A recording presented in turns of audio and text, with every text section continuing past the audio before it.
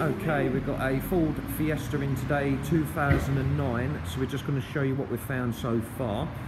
So concentrating on the back of the car, we've got these welded seams up here by the gutter strip. If we look very closely, we can see that there's a crack there, so my colleague's just going to put some water up there, and we should have some water coming dripping out of here.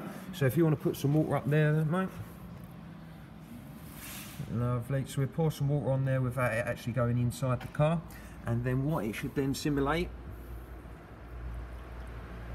there we go, so we can see the water is dripping straight out, straight onto my fingers. So we've got the water here, and then what we're going to do is we're going to test the rear air vents behind the rear bumper.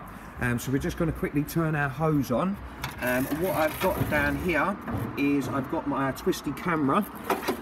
So if I just quickly get this twisty camera in place, it's probably going to be better going now. Okay, so this is your rear air vent, which is behind the rear bumper. So when my colleague puts a bit of water up behind the rear bumper, simulating that obviously it's out in the rain, we should see water coming through the air vent.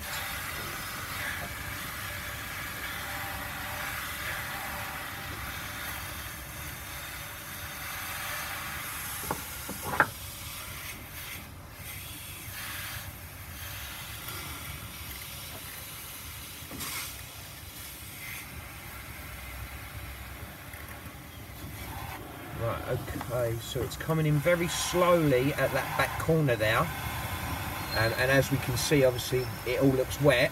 And just to show you as well, up the back here, if I can just get our camera there, we have blanking tape, and the blanking tape has come off, and as we can see, there is water making its way past the blanking tape and then working its way down.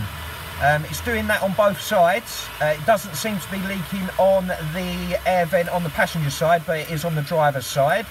And then obviously what's then happening is obviously we're getting water in the boot, and obviously the water was filling up in the spare wheel holder. The customer has took the water out of the boot, so obviously it's not that bad. And as we can see here, this is where obviously it's starting to collect on the driver's rear. So I believe we've found everything we've found so far.